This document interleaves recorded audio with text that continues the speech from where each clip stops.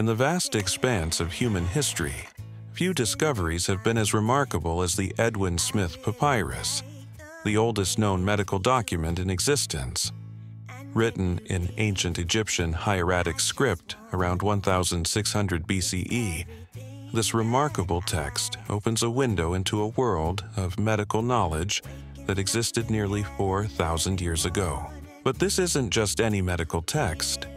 The Edwin Smith Papyrus represents something revolutionary, the first known instance of rational scientific medicine. Unlike other ancient medical texts filled with magical spells and divine interventions, this document approaches healing through observation, diagnosis, and treatment. The papyrus contains detailed descriptions of 48 cases of injuries, fractures, wounds, dislocations, and tumors. Each case follows a systematic pattern: examination, diagnosis, treatment, and prognosis.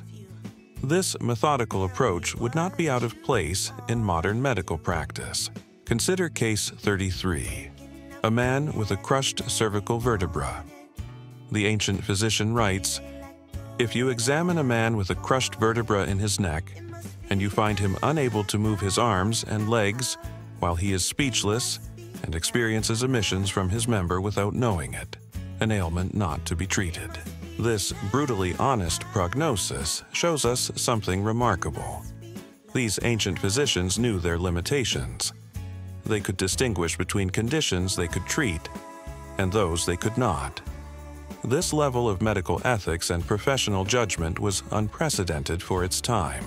The document was discovered in Luxor, Egypt in 1862 and was purchased by Edwin Smith, an American Egyptologist. Today, it resides in the New York Academy of Medicine, where it continues to amaze scholars with its insights into ancient medical knowledge. Perhaps most remarkably, some of the treatments described in the papyrus are still relevant today. The document describes using honey as an antibacterial agent, compression to stop bleeding, and surgical stitching, all techniques that remain in modern medical practice. This ancient text stands as a testament to human ingenuity and our eternal quest to understand and heal the human body.